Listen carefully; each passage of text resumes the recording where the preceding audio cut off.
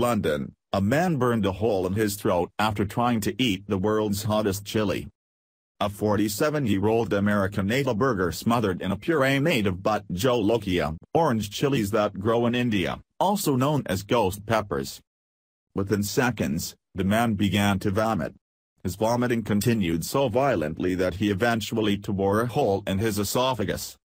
It was not until he began reeling on the floor in pain that he was taken to the emergency room, according to the Daily Mail. Doctors found an inch-wide hole in his esophagus, and he underwent an emergency surgery, the Metro reported. According to the Journal of Emergency Medicine, the man was given a tube to aid his breathing for 14 days as he recovered.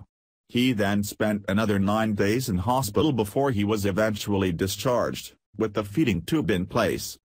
The rupture in his esophagus is known as Bowyer syndrome, caused by excessive retching or vomiting.